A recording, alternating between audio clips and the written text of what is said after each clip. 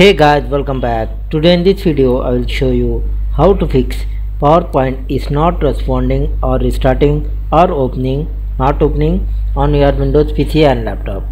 So for this guys I will show you simple and easy method. Just go to start and open your Windows settings. In the settings guys, you select the apps and in the right side panel you select the apps and features. Now type in the search box Office. So as you can see here, Microsoft Office Professional Plus 2016. You click on three dots and select the modify.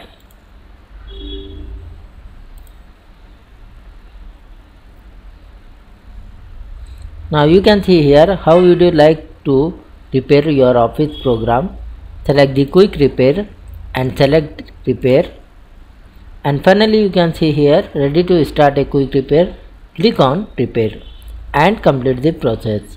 After this guys, you must ensure to restart your computer.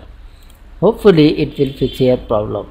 So thanks for watching this video. Please like, share and subscribe.